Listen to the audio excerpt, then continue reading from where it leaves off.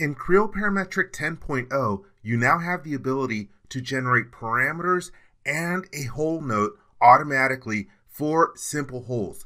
This makes simple holes more like standard holes in previous versions of the software. To show you this, I'm going to start off in Creo Parametric 9.0 to show you the old behavior. Here I am in a part model. Let me click on the hole command, and I get the ribbon to open up. Let me now start off by locating my hole. I'm just going to use the coaxial placement method. Let's make these dimensions a little bit smaller. Change that, and then let's change this depth value.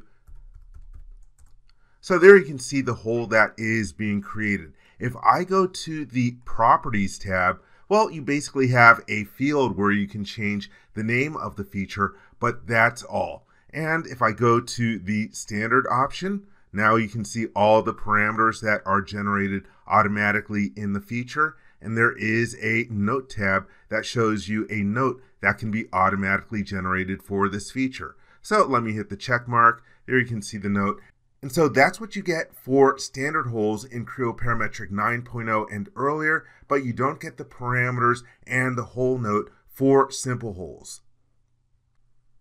Here I am in Creo Parametric 10.0 with the same model. Let's go to create a hole in this part, and I'll locate it using the same method as before. Let's change the same dimension values. Let's use 0.25, and then for the depth, I'm going to use a small value so you can see the bottom of the hole. Now, if I go to the Properties tab, you can see that there's an option here for Add Parameters. Also, you'll notice that there is a note panel available for me already. You have the ability to add a note if you want.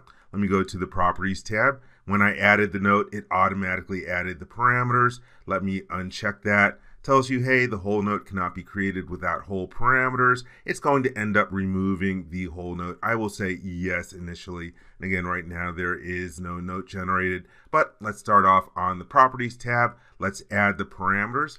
You can see that we have 3 parameters in this situation. One for the hole type, one for the drill depth, and one for the drill diameter. Once again, let's go to Notes, and I will choose to add a note. You can see the formatting of the note, and I'll talk about how you can control the format in a moment.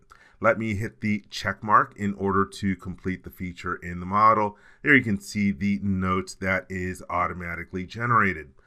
Okay, let me go to my model tree, and I'm going to right-click on the hole feature to show you that you have parameters here. You can see those same 3 parameters that we saw in the dashboard for the hole feature.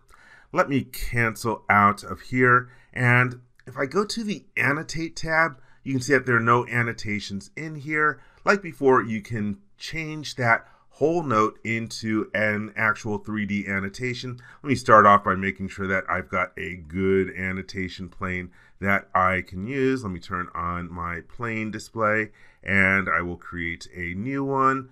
Let's use a reference plane front. I just happen to know in this particular model it is not oriented correctly. That's how I want my annotation plane, and then let me close out of here. It's my active annotation. Let me turn off my datum display. And now I can select this note and then add it to my current state. And when I add it to the current state, well, there you can see what the note looks like. Let me drag it up here so that you can see it. All right, so let's talk about what controls the formatting for this note. First off, there are a couple new .hol files that are provided to you. If you go to your load point for Creo Parametric, in this particular situation, I have it in C, Program Files, PTC, Creo 10.0. Then within Common Files, Text, and then Hole, we now have a simple drilled hole and a simple flat .hol file. Let's take a look at what those files look like. Here I am in Notepad, and I have the simple flat.hol file opened up. You can see that we have the different standards depending on the drill depths that you have, and then here is the formatting for the hole notes. So you can change these .hol files if you want a different format for the whole notes than what you see in here.